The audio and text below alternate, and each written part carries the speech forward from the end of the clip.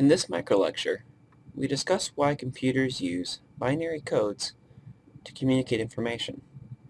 The use of binary codes is one of the most fundamental examples of how we use abstraction to simplify the complex task of designing a computer.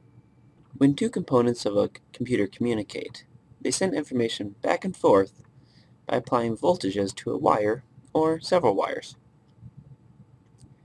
The sending component applies the voltage, while the receiving component simply accepts the voltage.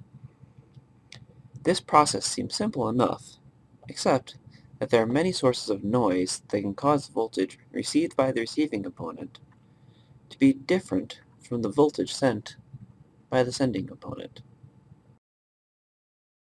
To cheaply and reliably process information in spite of noise, we build digital systems that consider ranges of voltages to be equivalent. To provide the largest margin of error, we want to map voltages into exactly two values, high and low.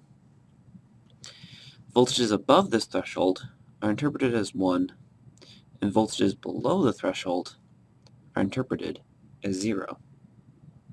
If we design the circuits properly, then the noise should never cause the sending component's 1 to be interpreted as a 0, or vice versa.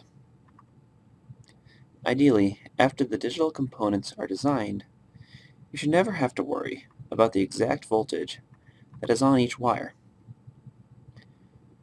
Reducing complex analog circuit behavior down to ones and zeros is called the digital abstraction. I can't emphasize enough that abstraction is a central concept in computer science and engineering. For example, we will routinely group common circuits into these black boxes that will help us create more complicated circuits later. So, in future microlectures, we're going to come back to this idea of abstraction, and specifically, we're going to discuss more implications of the digital abstraction on how we encode information and design basic digital circuits.